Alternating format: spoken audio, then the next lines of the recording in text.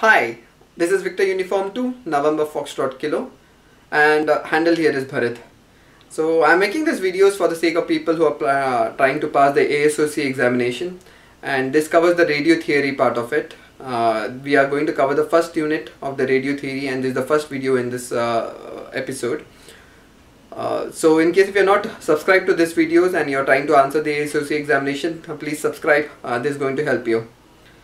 So the topic for today's discussion is electricity, and I'm making absolutely no assumption of any electronics knowledge for the people who are viewing these videos.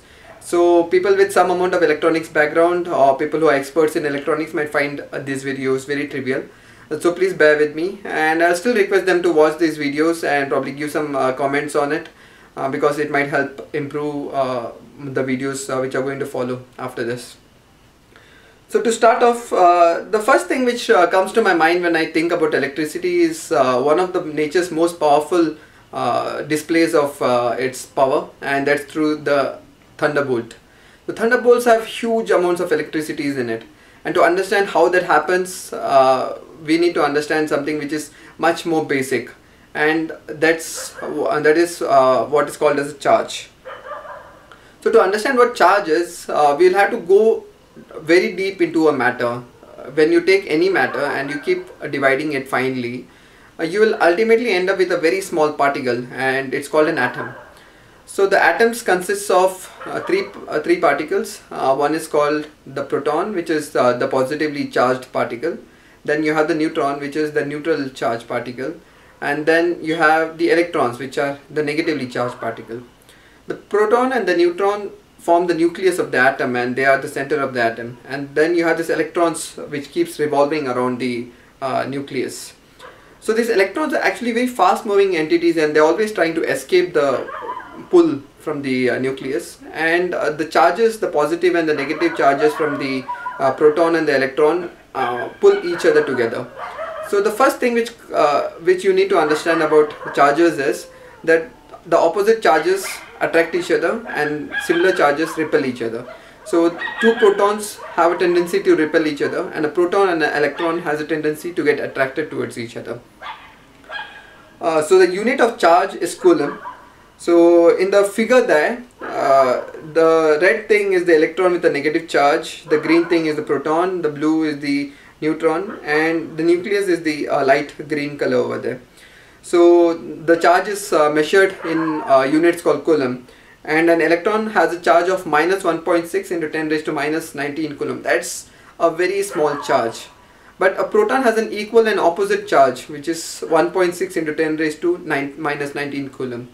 So the net charge of an atom is equal to 0. When you add the charge on an electron and a proton, it becomes equal to 0, and every atom has the same number of electrons and the neutrons.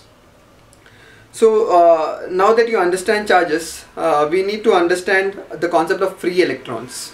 So the concept of free electrons is very important if you have to understand what is conductivity of a material and things like that. So shown here are two different atoms. One is that of lithium with an atomic number of 3. So an atomic number of 3 basically means it has 3 protons, and to balance it out we have 3 electrons. So this you can always consider these electrons as those naughty characters which is always trying to escape out. So this electron always wants to go out of its pull from the nucleus, so it's a very fast revolving thing around there. So what happens is, in the electrons are shown in the figure revolve in orbits in some fixed locations. So these fixed rings are called orbits, and that's a very strict rule which says that every orbit can be occupied by only a few stipulated number of electrons. For example, the first orbit always can contain only 2 electrons and not more than that. Then the second orbit can contain 8 electrons. The third orbit can contain 18 electrons, the fourth can contain 32 electrons, and so on. So now if we consider lithium in detail, so we have 3 electrons to fit in. So the first 2 electrons will fit in the first orbit, and then the third electron fits in the second orbit. Now the pull between the outermost orbit and the nucleus is the pull between just one electron at the outermost level and the proton. Assume that, there are 3 protons and 3 electrons, so the 2 electrons in the inner orbit cancel out the charge of the 2 proton in the nucleus. So we are left out with just 1 electron and 1 proton. So the pull between the outer orbit and the inner orbit is of just 1 proton and 1 electron. Now consider the case of nitrogen, which has an atomic number of 7. So we have 7 electrons to fit in. So 2 electrons occupy the inner shell or the inner orbit. Now we have 5 more electrons. So 5 electrons occupy the outer shell. Now consider this case now. Now you have 5 electrons in the outer shell and you have 5 corresponding protons in the nucleus which are pulling it. So the force between the outer shell and the electron and the nucleus is more in the case of a nitrogen compared to that of a lithium atom. So in that case, what happens is the outer shell of lithium is much larger compared to the outer shell of nitrogen. So when an atom is, when the outer shell is much larger, this means that the electrons are moving much further apart from the nucleus. And when that happens, it's much easier for the electron to escape.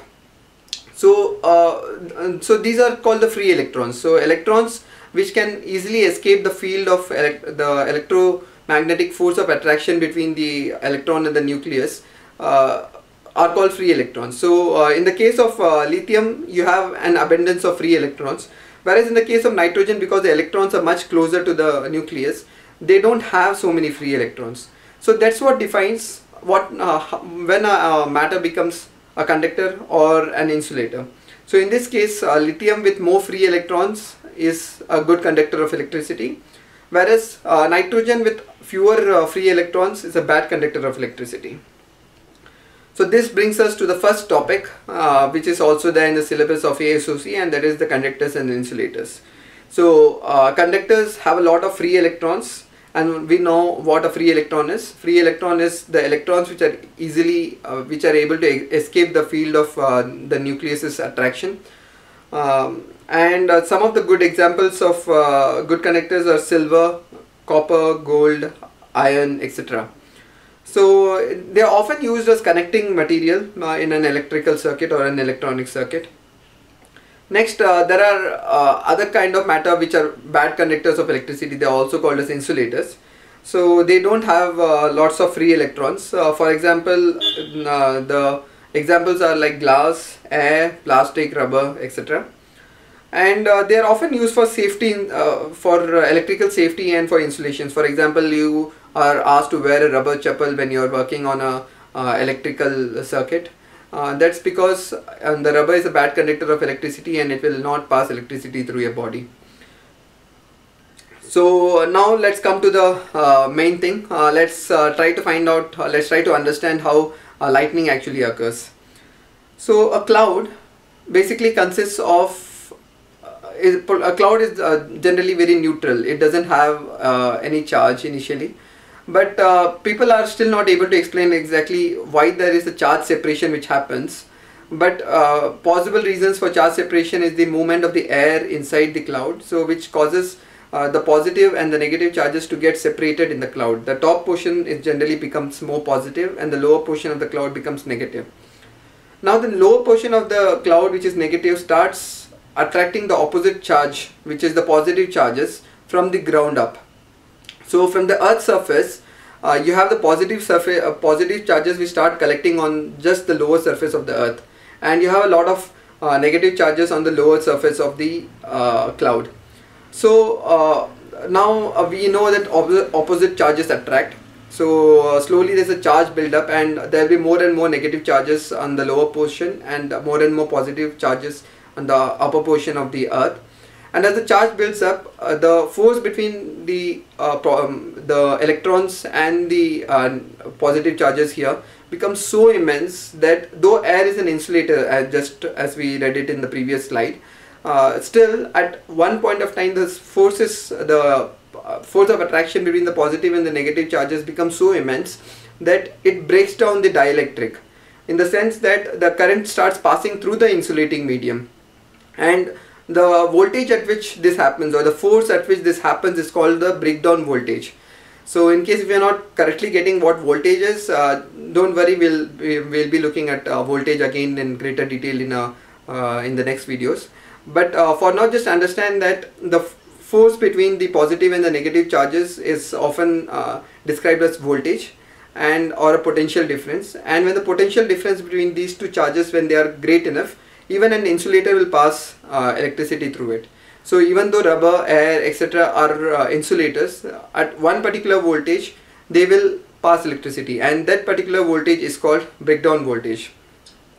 So that's what happens. So once the breakdown voltage is crossed, and when there is enough charge accumulation on both the surfaces, you have this lightning bolt, which is basically the movement of charge from the cloud to the ground or vice versa.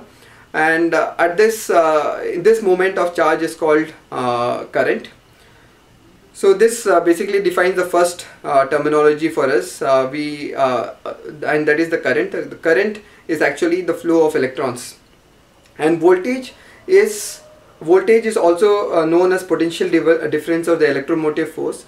So it is basically the pull between the positive and the negative charges, and the force with which it pulls. So the larger the charge accumulation at the two sides of the insulator or two separated medium, the higher is the potential difference. So potential difference is something which pushes the electrons, and current is what happens when the electrons start moving.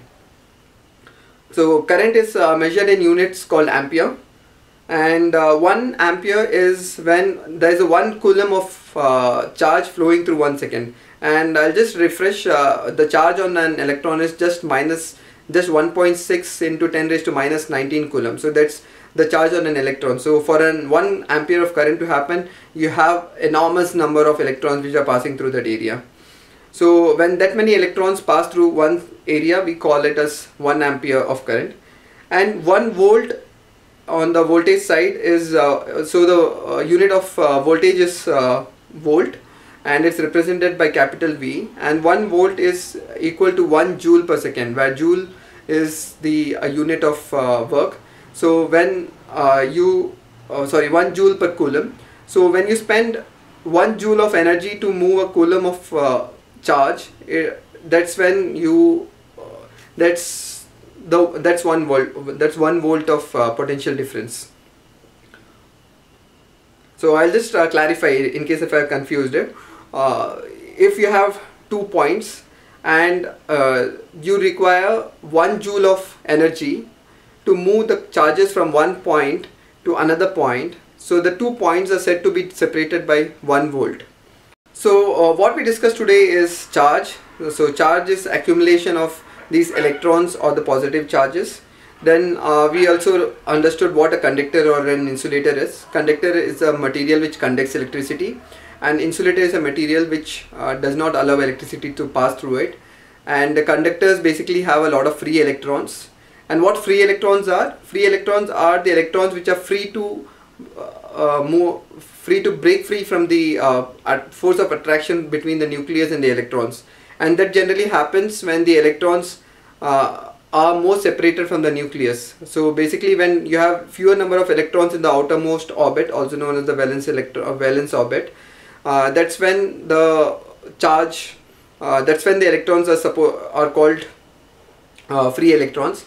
And when you have more number of electrons in the outermost orbit, the electrons come closer to the nucleus, and then it becomes an insulator. So that's how an insulator and a conductor is differentiated.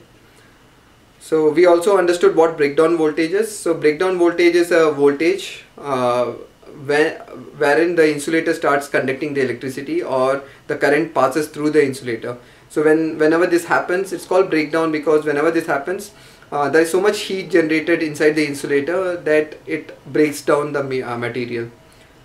And then finally we understood what current is. Current is the flow of charges, and voltage or the potential difference is the force with which the electrons are being pushed. In a way, the amount of energy that the electrons need to move from one point to another. So that's the potential difference. So 1 volt of potential difference is when you require 1 joule of energy to move from that point to the other reference point for 1 coulomb of charge. So I hope I am not confused you much. So in case you are not understanding volt and ampere. Don't worry, we are making a video on that after this. Thank you.